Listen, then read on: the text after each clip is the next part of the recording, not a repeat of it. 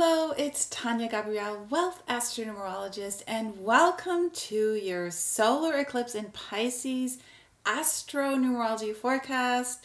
This is the second eclipse of 2017. They always come in pairs. The first one was February 11th, and that was a lunar full moon eclipse, and now we have a new moon solar eclipse. Now, solar eclipses are just gigantic new moons in terms of how we experience them. It's all about new beginnings, and so this is a really big rebirth moment for us. The thing is, it's happening in Pisces, which is the final sign of the zodiac, and so there's a sense of finality, endings, and new beginnings at once. So this is very, very powerful because it allows things to really move through at a lot faster rate than if it's just completely new beginnings or endings, because you're basically handling both at the same time. Now, what makes it even more potent is that this eclipse happens at 8 degrees in Pisces. And so 8 is the number of leadership and abundance and eternal life. It's the infinity sign, right?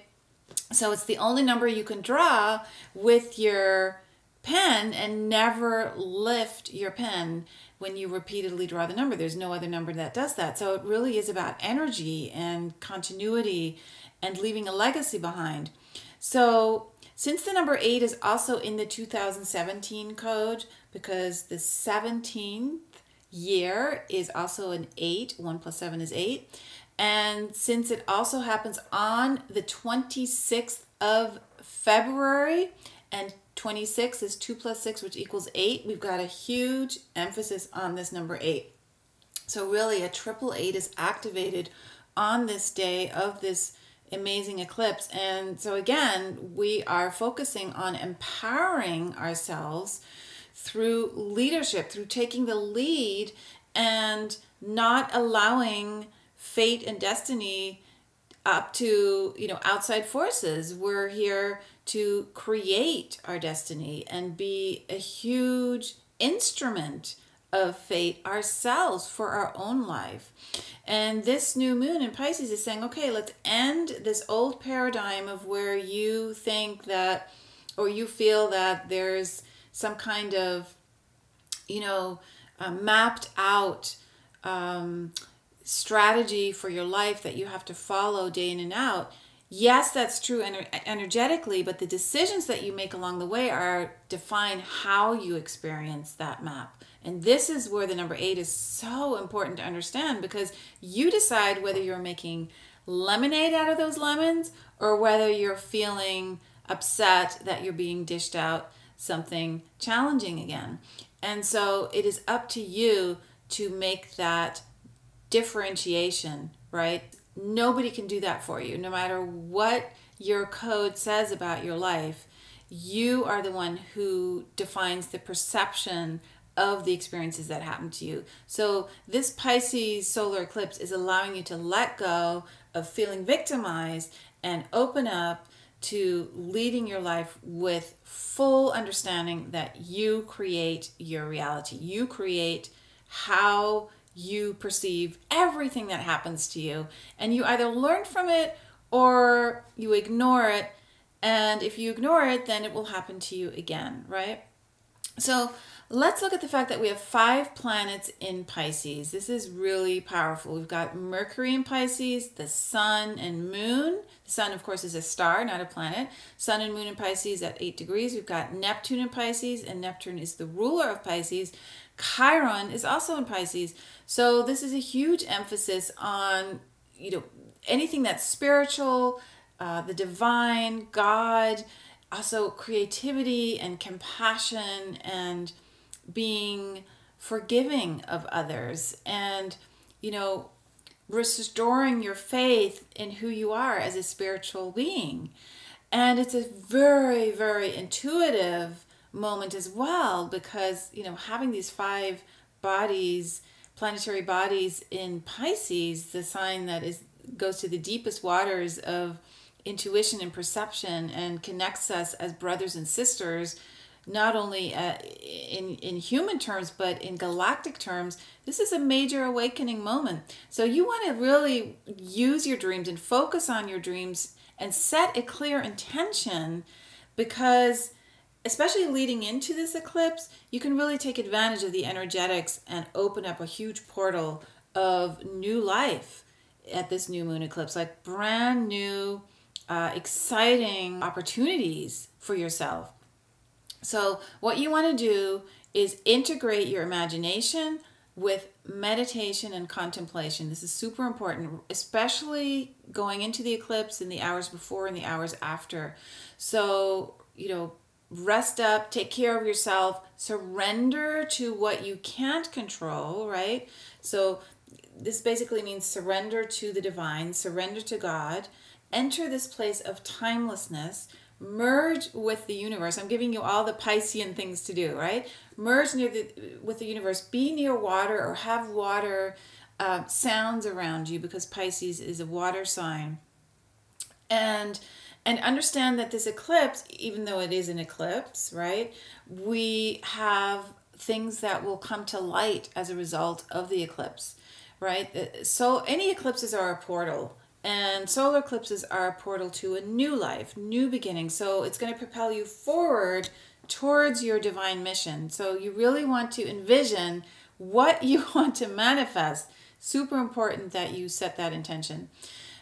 You also, because it's, Piscean, Neptunian, you want to empower yourself, which is that number 8. So empower yourself by connecting to others. So Neptune will be at 11 degrees during this eclipse, and that is the portal of awakening, the portal of light, the portal of intuition.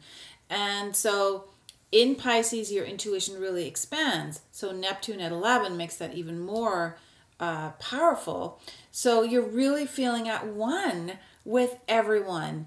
And this is really exciting because it means you can have empathy for situations that you might have not had before. And this will allow you to connect through love to others when you weren't possibly able to do that before.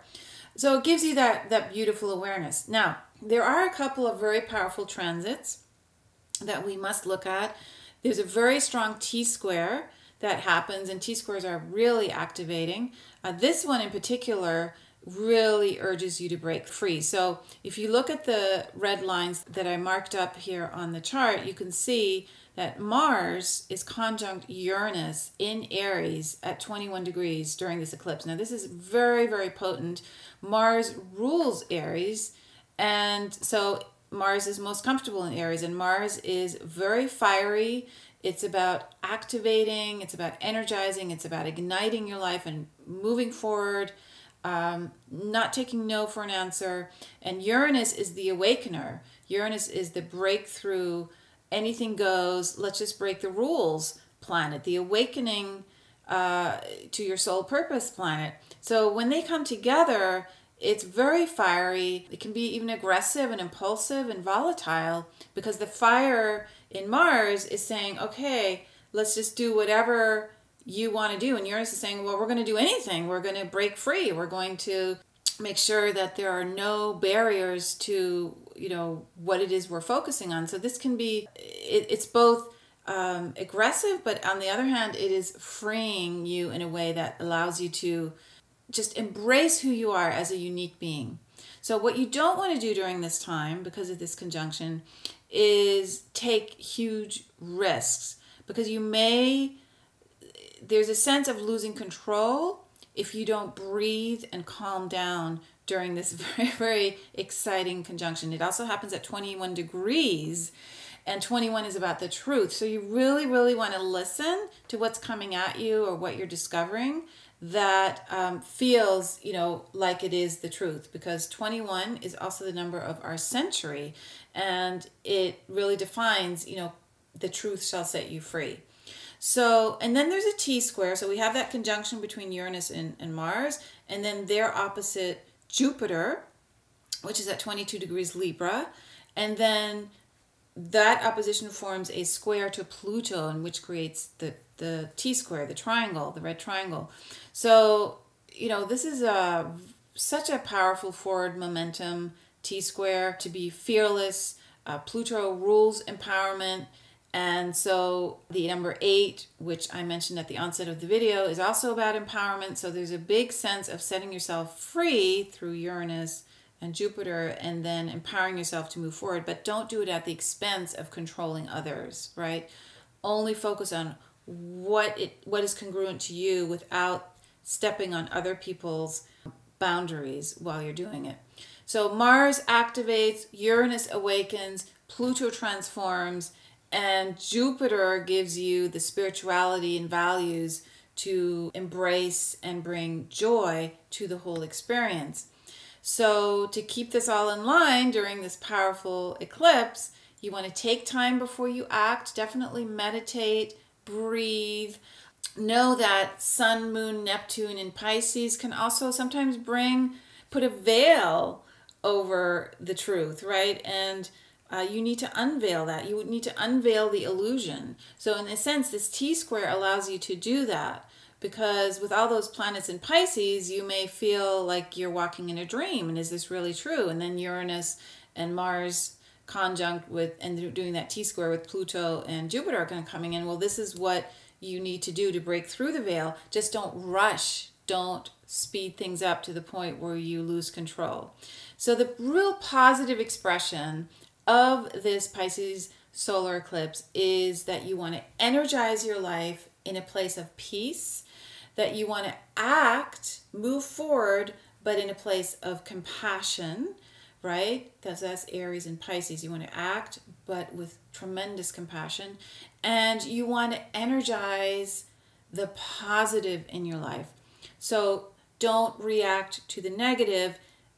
Transform and transcend and transmute whatever seems negative and energize through the positive silver lining of whatever comes up for you. Have a beautiful, beautiful solar eclipse in Pisces. I really look forward to seeing you on the other side when we enter March and feature the next full moon. Lots of love.